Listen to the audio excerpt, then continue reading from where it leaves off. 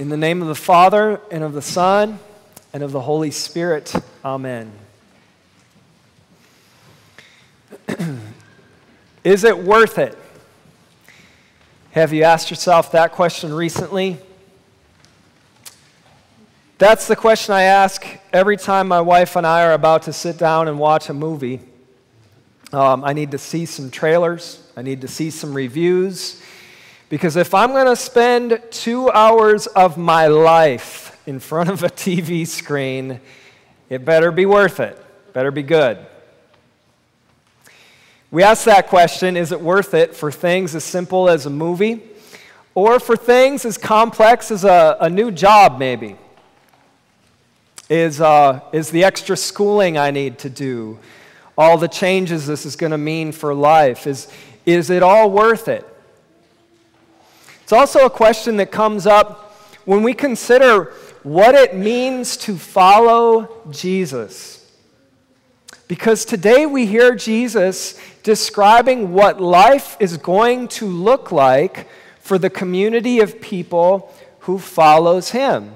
It's not a list of conditions we need to meet in order for God to approve of us. He's just explaining this is what it's going to look like as you follow me. And pretty much everything Jesus describes as blessed are things that we're used to hearing the world call cursed. Blessed are those who mourn. Who wants to be around a mourner? Blessed are the peacemakers. Blessed are the meek, the pure in heart, the lowly, those who are persecuted for righteousness. And so as you hear Jesus say those things, it can lead you to ask the question, is it worth it? I mean, is Jesus really worth it? And is the community into which he has placed us, are they worth it too? Because Christianity isn't just about a personal relationship with Jesus. It's also about a community into which he places us. Is it worth it?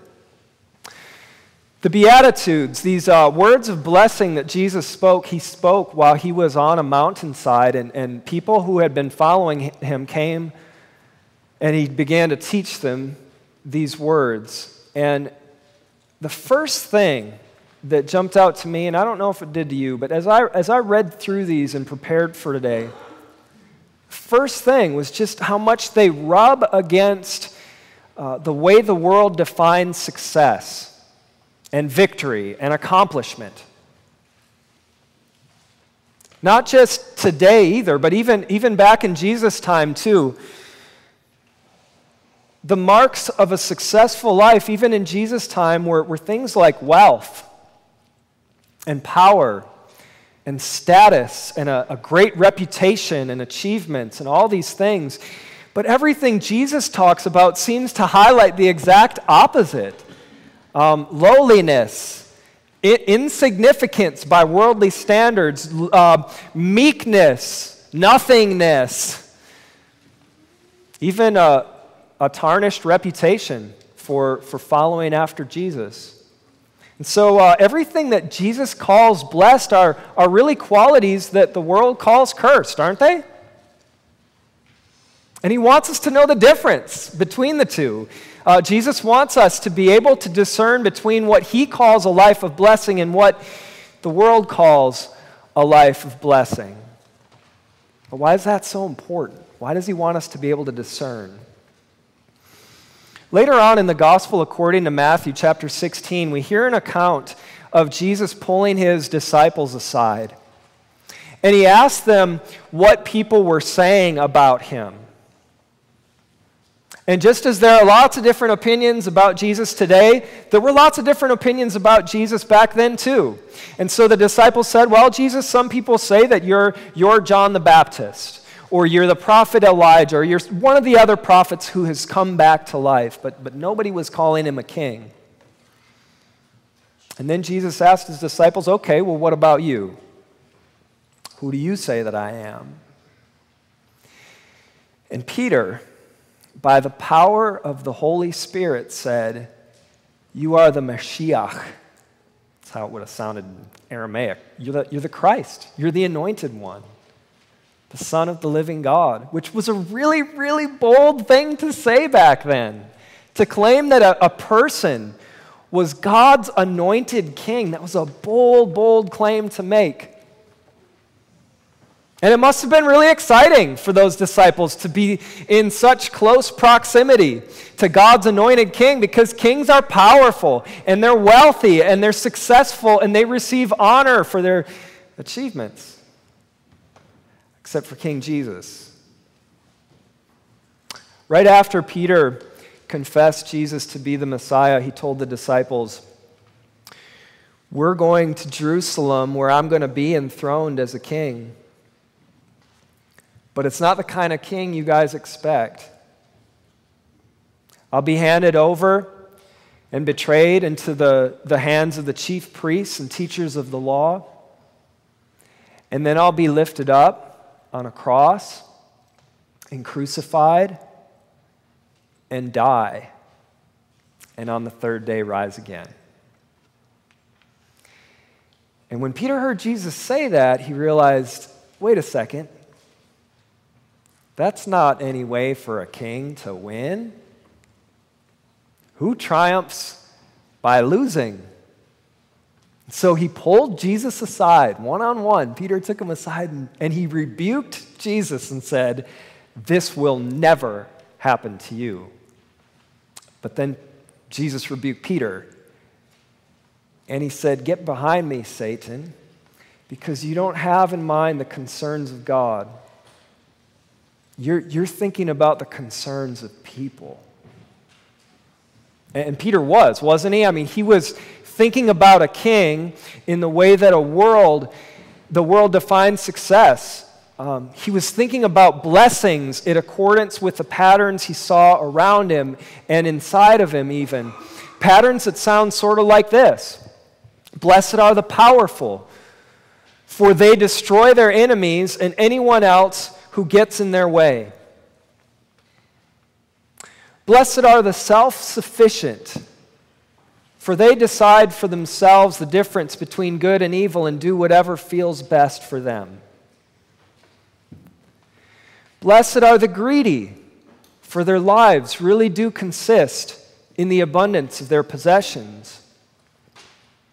And it sounds so different from what we hear the Apostle Paul write in Galatians 5, where he says, "The works of the sinful flesh are obvious: sexual immorality, impurity, debauchery, idolatry and witchcraft, hatred, discord, jealousy, fits of rage, selfish ambition, dissensions, factions and envy, drunkenness, orgies, and the like.